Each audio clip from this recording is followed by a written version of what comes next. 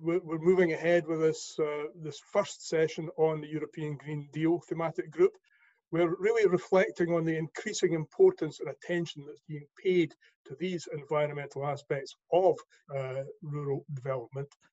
The CAP is a really important policy lever and source of financing to help steer the EU's rural areas onto a more sustainable pathway and meet these Green Deal objectives. It's the main source of funding that we have for land-based rural activities, and so it plays a really key role in achieving the Green Deal objectives related to agriculture and forest activities. And particularly in relation to achieving the climate and environmental outcomes required, but also doing that in a way that helps improve economic resilience and the social viability of rural areas and communities. And I think it's also important that we look at the bigger picture and see the interlinkages and connections between the Green Deal objectives and strategies, looking beyond just land, but also thinking about supply chains and rural-urban interlinkages, for example. And that's thinking about collaboration, thinking about joined-up thinking, innovation, advisory capacity, and so on. There really are a lot of tools in the toolbox which member states can use. And we hope very much that they will be used imaginatively. The exercise of recommendations will help to create a stronger link between future CAP strategic plans and the Green Deal. Climate change is very high on our agenda, not only because of the expected rise of the level of the sea and the rivers, but also because of the fact that the level of the land is decreasing by 1 to 2 centimeters per year. What we would like to see from the Green Deal is somewhat more transparent and fair support for the business sector. We sell all the products directly, which means that we get really a good price.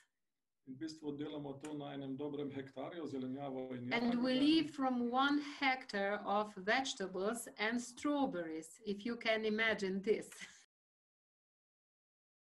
With regard to the objective for organic farming, but also for all the other European Green Deal targets and objectives, and the farm to fork and the biodiversity strategy, it is not just about the single farmer, but it is about bringing together the community to work together, and bringing together, when it comes to organic farming, also the consumers, and raise awareness on what the benefits are for the rural actors in achieving such a target. To deliver the targets, we were talking about pesticides and nutrient cooperation was essential, and practical examples, I suppose, to demonstrate what was possible. And the design of interventions is critical. It's how you target those, and also then the metrics, how you measure whether they're delivering, is really important. And that's something where some exchange of information would be useful. And in fact, one of the managing authorities said, really, what would be helpful out of the thematic group is concrete suggestions of what to actually do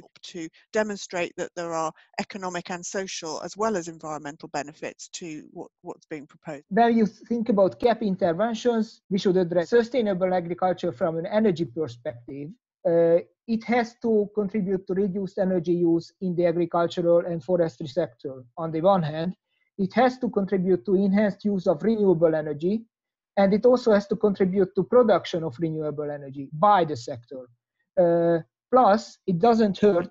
Actually, it's a big benefit and it's a big advantage if it also involves diversification of production and increased income for the producers.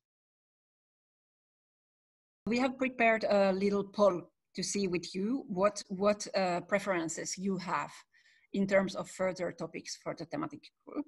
If we choose as a topic for the TG, fully sustainable agriculture and forestry practices, it gives us an opportunity to also discuss reduction of pesticides, reducing fertilizers and nutrient leakage, extending organic production, the clean energy package and rural areas. Advisory services, information, knowledge exchange definitely are within this.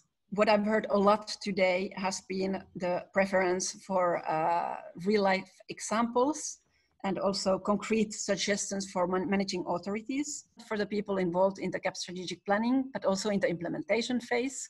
And it should be something that can be used in one way or another, that you can build on when reaching out to the more grassroots rural stakeholders. So we thank you very much for your participation today. So you will soon hear back from us, and today's presentations will be uploaded on the event page.